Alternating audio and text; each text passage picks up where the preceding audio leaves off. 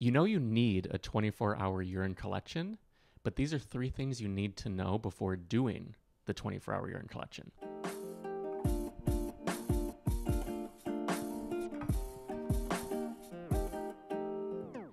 Welcome back to the Kidney Stone Diet Podcast, the show about reducing your kidney stone risk and living your best life. I'm your host and fellow student, Jeff Saris. And I am Jill Harris, your kidney stone prevention nurse. Hi, guys. And we are back. We're back. Another week. Another Yep. big anchor kind of point of the kidney stone diet, the 24-hour urine collection. Yep. And this has been something that's so key Yes. just to anyone who's trying to make the change and sort of to live their better life. Yes. This is, Jeff and Amara, who's in the background here, must be so sick of hearing me talk about this, but it would be like, I don't know, you have to be tested with any medical condition to see why you have that medical condition. You must. Why do we just drop this with kidney stone prevention? Oh, Jill, my doctor says I don't need it. Why would the doctor say you don't need a test to find out why you have a medical condition? You need to push back. So there's that. I'm done. I'll probably say it again during this, but I'm just warning you. I get so mad about this because, well, I'll tell you later. So the first thing. A little tease. I'll tell you later. The first thing you should be aware of before you do a 24-hour urine collection is you're supposed to eat like you did when you were forming kidney stones. Oh, Jill, there's no way I'm going to eat spinach again. No way. I know. I know you're not going to. So it's obvious that you're going to give up the highest oxalate foods.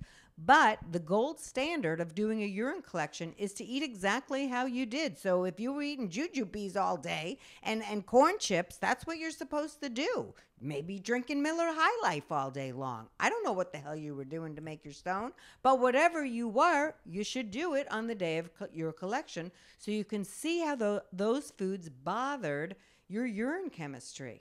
Now, because I've talked to all of you for 25 years, I know you're not going to eat spinach and almond products during your urine collection. Hell no to that almond milk, Jill. I threw that out after that stent. So I get it.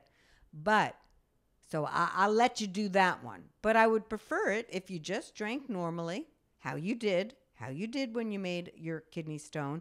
If you want to give up your spinach and almonds because people freak out so much about those, fine, but that's not what you're supposed to do. But, I know you probably will. Go out to eat if you go out to eat all the time. Again, if you don't drink that much water, don't drink that much water. We want to see why you made that stone. We want to see how the sodium and added sugar affected your urine collection. Here's what I hear. Listen to this. Jill, there's no way. I'm going to do it eating like a nun and drinking like super person. Okay, that's what I'm going to do. Okay, so here's the scenario. What happens? That patient does the urine collection like a nun. They go get their results with the doctor. The doctor's like, I don't know why the hell I'm ordering these urine collections. They're stupid. I don't know why you're making stones. Your diet's fine. Meanwhile, the patient doesn't say, well, doc, I changed it. I didn't eat almonds. I didn't eat spinach. And then the doctors tell me, Jill, stop hollering about these urine collections. It's not diet. These people, they're eating fine. And there's just nothing. Well, doctor, they're not telling you that they ate cotton for the urine collection and drank a gallon of water. That's not what they did before. Oh, okay. Because sometimes patients, I don't know, they feel more at ease telling me what really went down, or I know to pull it out of them. The doctor's not sitting in the office pulling, police detective inquiry on you. So they just take what your word for it. So they don't understand that you changed your diet before the urine collection was done. So don't do that. Please don't do that. We want to see how your eating affected those values. That's number 1. How many am I supposed to do? 3 of them. Okay. But yeah, I feel like that's almost like flossing when you go to the dentist. It's like, do you floss? It's like, yeah, I floss. Like, meanwhile, the bowl is filled with blood when they tell you to spit. She hasn't flossed since 1962. I mean, look, we as patients, I'm a patient too with stuff. So I'm like, oh yeah, No. I now have learned my lesson. I tell the truth. Hell no. Mm-hmm. I do not do that, or I do that. So they can tell me why I should. And then when I don't at home, I'm a little nervous when I don't do it and go, oh, I know I better because of this. So like when I go over urine collections with patients, I tell them, here's your value. Here's where we wanted to prevent kidney stones. And here's why. So when you know the why, you're more apt to do it. Holy Bajol. Jill said if I don't drink water, this is what's going on in my body. Hell no to that. Makes me a little scared. Mabel, get me the water. This is what should be happening. So we're a little bit afraid when we don't do what we're supposed to do. But we humans, we're human. Lots of times we need a knock before we make a change. All right. So that's one. The other thing is, what is it? I have my notes here because I wrote a blog on this. I just haven't put it on. So eat how you're supposed to eat. There is a really important one. Hold on. Oh, I want to remind you, you're not going to make a kidney stone in 24 hours. So people will say, I'm so afraid of making a stone, Jill. I don't want to go back to my old way of eating. Please do, because nobody makes a stone in 24 hours. It takes years to make a stone in some cases, sometimes months, depending on what type of stone former you are. But I promise you. The other thing that you should know before you do a urine collection is you should be stopping vitamins that have not been prescribed by a doctor 3 to 5 days before you do a urine collection. Look at the instructions on your urine collection paperwork. Please look at them. It will give that advice typically. Some of the vitamins, like vitamin C, can convert over to oxalate in the urine collection. Some of the vitamins you may be taking could just mess up the test. So please ask your doctor about that. If the doctor doesn't know, please ask the laboratory that's doing your urine collection. That's super important. You want to be off unprescribed vitamins. If a doctor has told you to take a vitamin, please take it. But things like calcium supplements, Tums, vitamin C, you should not be taking those during a urine collection. That's super important. And speaking of the lab, how do you get connected with that? Is that something the doctor sets you up with, or Yes, how does that work? That's a great question. So the doctor is plugged into whatever lab they use to do urine collections. You could say, I want a litholink test, doctor. And the doctor will say no because the doctor is contracted to work with somebody like Quest. So the doctors in a lot of offices are contracted and must work with whatever lab they're with. Sometimes doctors, but a lot of doctors are with litholink, and that's my preferred lab. I used to work there, so I know about their quality.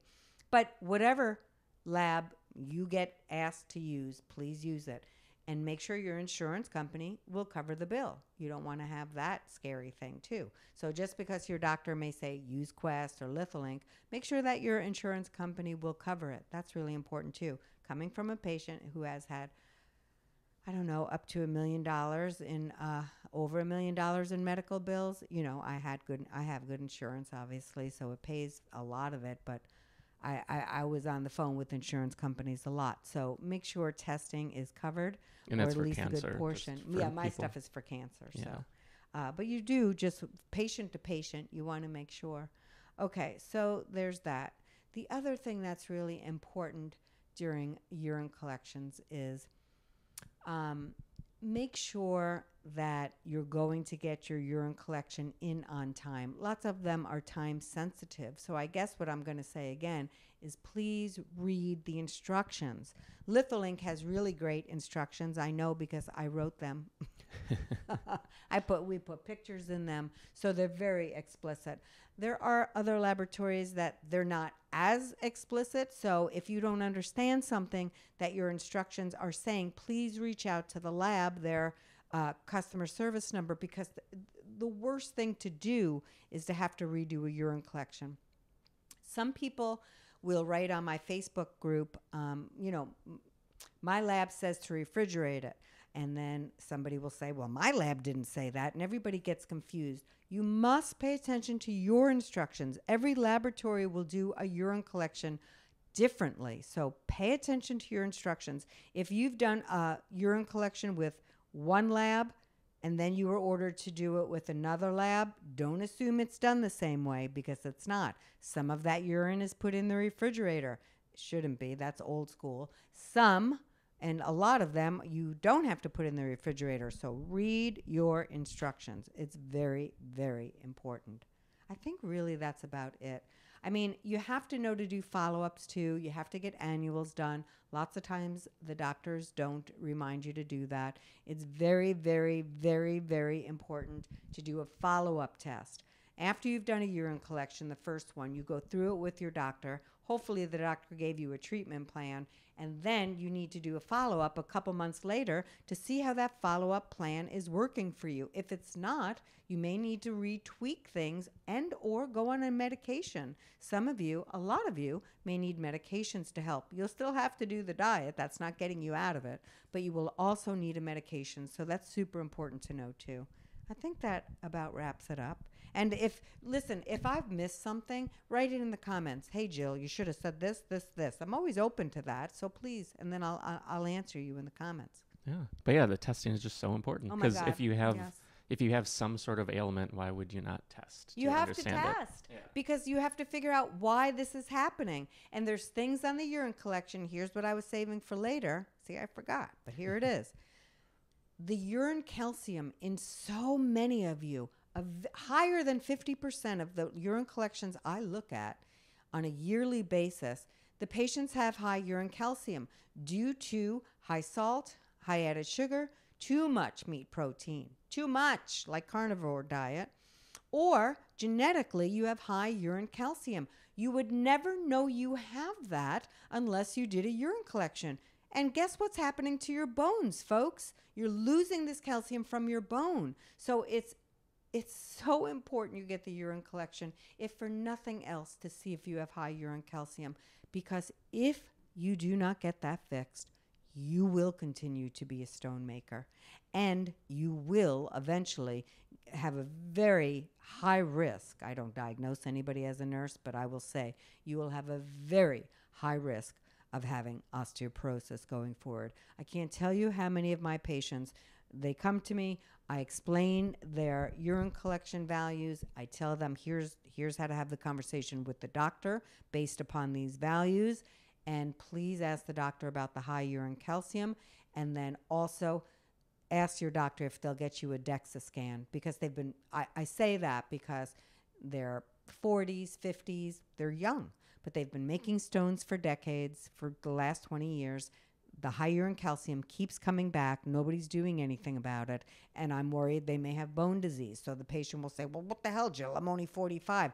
I know, Sammy, but this urine collection has been showing for the last 5 years this high urine calcium. So you should get a baseline now. Please ask the doctor if they can take care of that for you. And then the patient writes me and they say, yes, I have osteopenia too. So look, I'm just telling you what I know. I know like 3 things in my life. I know love. I know that. I know kidney stone stuff. And, that's about it. Maybe, I don't even know. Exercise. I know that too. So, but that's it. And what else do I need to know? Health, exercise, love. There's nothing else, okay? But I do know this. Follow what I'm saying, all free of charge for you. Please listen to what I'm saying. Get the urine collection done. Don't fudge it up. Okay? And then when you do the follow-up, by the way, I want you to do it how you should be doing it. Change your diet. Change it the way the doctor wants you to do. Follow the kidney stone diet and see how remarkable the follow-up will be. It's really important that you do that. And that's how you know it works. Like that's why you know. Oh, you know what? I forgot something. Oh, this is really important. Hold on. Okay. So there's some people that will say, Jill, I'm eating this. But when I was making stones, and I'm like, well, it's not that high in oxalate. They're like, I'm just going to give it up anyway because I'm just afraid. I can't tell you how many people give up food that they don't have to. And so I say to them, do this. Listen, Henry, eat that food. Eat it when you do your urine collection so you can see that your urine oxalate's not going to be high. Get your calcium needs met that day.